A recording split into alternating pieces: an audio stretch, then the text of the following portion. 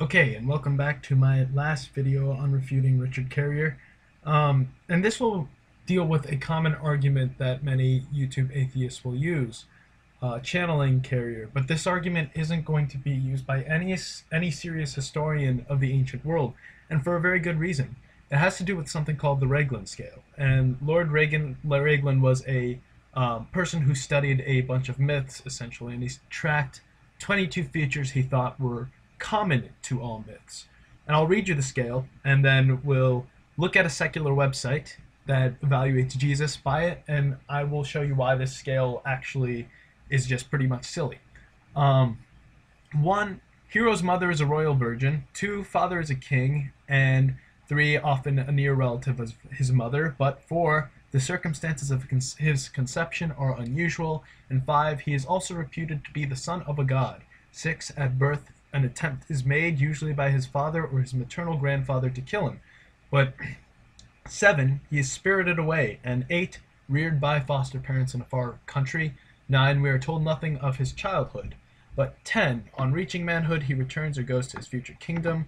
11. After a victory over the king and or a giant dragon or wild beast. 12. He marries a princess, often the daughter of his predecessor.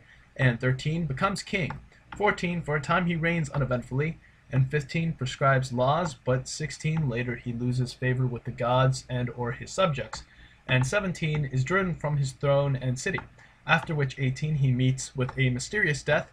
19. Often atop of a hill. 20. His children, if any, do not succeed him. 21. His body is not buried, but nevertheless, 22. He has one or more holy sepulchres. I don't know how to pronounce that word. Now let's look at how this website abuses the scale. Now, for one, someone has already noted the scale seems like it was designed to fit Jesus into these myths, but let's assume it wasn't, and let's assume it's a valid historical tool, which is a big assumption given that no historian actually uses this. But we'll bite. Number 1, his mother is a royal virgin. Now, at first that seems plausible, but then you actually consider how this is used in other myths, and in every other myth, they mean a god had sex with a virgin. And that is clearly not what is going on in the gospel accounts. So to apply this to Jesus is a pathetic case of special pleading. 2, his father is a king. In the other accounts, it always refers to the hero's human father, not to the God who fathered him, but to the human father who raised him. And in every other case, to call Jesus the Son of God in this criteria, if you're going to do this, this overlaps with 5. But if you're going to be consistent, then the Son of God or something like that clearly doesn't apply to Joseph. Joseph wasn't a king. Mary wasn't a royal virgin. His father and mother are related. Carrier, I believe, tries to apply this. I'm not 100% sure on that, but other atheists do try to apply this to Jesus, and there is no information about whether Joseph or Mary were related. And this scale, this website I'm looking at, does make that clear. 4, his conception was unusual. Well, we'll give that, because his conception rather was unusual. He was said to be the Son of God, that's fine. Attempt was made to kill him when he was a child, that's true. He was spirited away, that's true. He was reared by foster parents in a country far away. Reared means grown up. He was raised. And clearly he wasn't. Matthew 2:15 states that Jesus was raised in Egypt until Herod died. He was still a baby when they returned. Or he was at least a few years old. He clearly wasn't raised to manhood. Number 9, little or no information is known about his childhood. In the original scale, it's no information is known about his childhood. And we do know stuff about Jesus' childhood according to the gospel accounts of his circumcision, as this one says, not just his baptism, about him being a baby, about where he challenged people, challenged teachers in the temple of Jerusalem. He challenged the Pharisees, and people were shocked at this little kid's wisdom. And Mary comes back and says, "Son, why have you grieved us so?" And Jesus says, "Don't you know I had to be in my father's household?" So we do know stuff about his childhood. 10, he goes to a future kingdom. Now this website deliberately cuts the rest of the criteria short. It might be deliberate. Maybe I shouldn't make false accusations like that. I don't know their intentions, but they cut the criteria short, which says he goes to a future kingdom upon reaching manhood. And the answer to this is Jesus went to Jerusalem before his last Passover, where he was declared king by the public. Carrier says Jesus returns to Nazareth. None of these are using the kingdom thing the way the other accounts do. In every other myth, it's always about a hero going to a kingdom where he has political authority. Jesus didn't have political authority in Nazareth, nor was he king over just Nazareth. He's king over the world.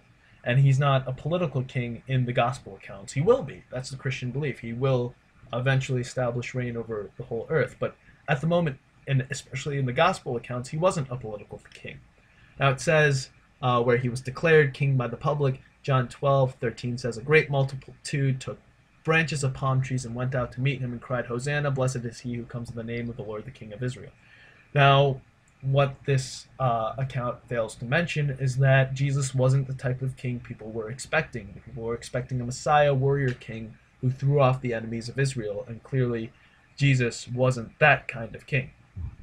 11 is also interesting because it cuts the criteria short again. He's victorious over the king. Well, it's not just he's victorious over the king, he's victorious over a king, dragon, or wildebeest. Now, this justification is the passage in John 18:36 describes how Jesus demonstrated superior debating skill when interviewed by Pilate. Was Pilate a king? Well, the account mentions it. He was not a king, he was a procurator, a type of governor. But he still had enormous power. Well, but that's still a case of special pleading, because in every other account, if you're going to be consistent, it's about a hero beating a king or a wildebeest or something like that. Carrier tries to say Jesus beat the devil, but clearly this isn't a kind of mythical, physical, hand-to-hand combat battle with a enemy, like in the other myth accounts. So again, this is a case of special pleading. He marries a princess. Well, clearly there's no case of marrying a princess. Carrier tries to say he married the church, right? Well, in all of these other accounts, it's not a metaphor. The hero marries a woman, and the church is a metaphorical wife. Now, that's not to say that diminishes the reality of Jesus' marriage to the church.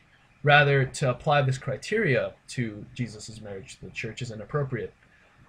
Additionally, the mention of Jesus being married to the church, that in itself isn't mentioned in the gospel accounts. Now, that's implied, but it's not mentioned by the gospel accounts.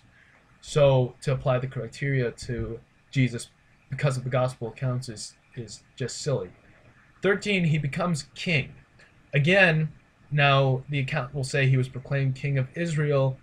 In every other account, in every other myth, this is used to denote some sort of king of political authority. So this, again, is a case of special pleading. He reigns uneventfully and for a while. This one says he does not reign in the sense of having temporal power, and that's the point. Every other myth account, that's the case. However, Mark 12:27-13 describes how he holds court in the Jerusalem temple, as though that's supposed to be a meaningful parallel. He does not hold court in the sense that he's a king who gathers in a bunch of people. Rather, he is challenging the Jewish elite. So that's not a meaningful parallel. Again, he prescribes laws. Mark 12:13, the justification here is he issues teachings and parables and prophecies. But taken with legal force by his followers? Well, they're not taken with legal force in the sense of being political. They're taken as authoritative over our lives, authoritative to God. But they're not taken in the sense of Jesus having a political reign, in the sense of a decree that goes out from a king and you are to obey this king who reigns over a political land. So, again, this is a case of special pleading. He loses favor with the gods or his subjects. Jesus doesn't really have subjects. We could give this to them on very shaky grounds, but again, this is a case of special pleading. He is driven from the throne or the city. He wasn't driven from the throne. Again, in these other myths, this hero has to run away. He has to flee. But Jesus wasn't driven out of the throne or the city. He submits to his death, to his trial. He has a mysterious death.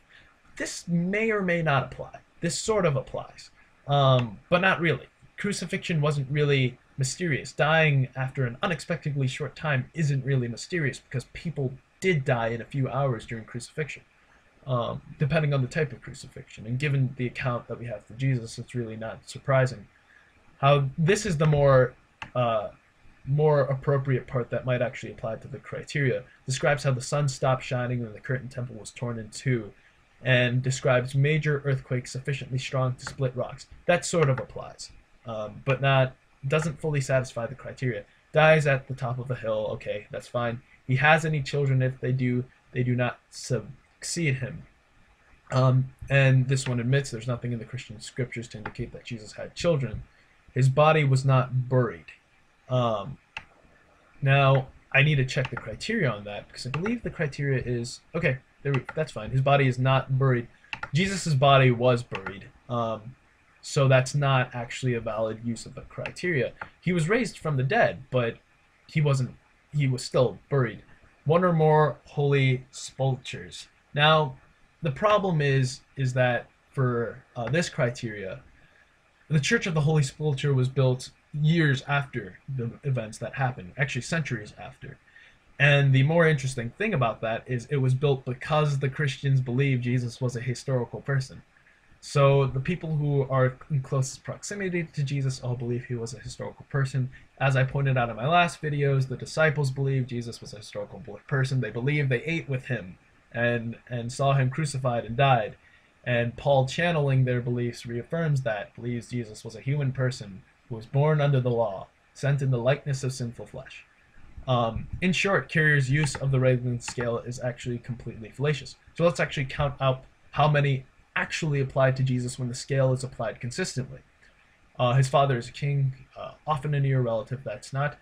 So we have 4 and 5, so that makes 2. We have 3, attempt is made to kill him, spirited away. 4, reared, that doesn't apply. Told nothing of his childhood, that doesn't apply either. On reaching manhood, that doesn't apply. Victory over a king or a giant or a dragon or wild beast, that doesn't apply. Marries a princess, that doesn't apply. Becomes king, that doesn't apply in the sense it's used in the other myths. For a time he reigns uneventfully, that doesn't apply because his reign wasn't uneventful and he wasn't even reigning as a political king. Prescribes laws, that doesn't apply because he doesn't, but he is actually the fulfillment of the law. But later he loses favor with gods and or his subjects. He doesn't have subjects. You could probably stretch this to apply, but if we're again being consistent, it doesn't. Driven from the throne and city, he wasn't driven from it. He submitted to his death, after which he meets with a mysterious death. We'll give that to them.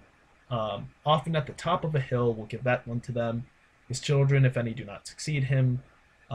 That's false.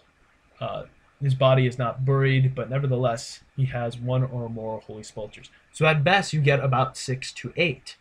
You do not get 18 or 20. The only way you get those numbers is by a large case of special pleading, like stretching this scale beyond belief. And if you think about that, we can really do that to any figure. Someone actually tried to apply the scale to Harry Potter, and Harry Potter only got 8. So does that mean Harry Potter is a historical person?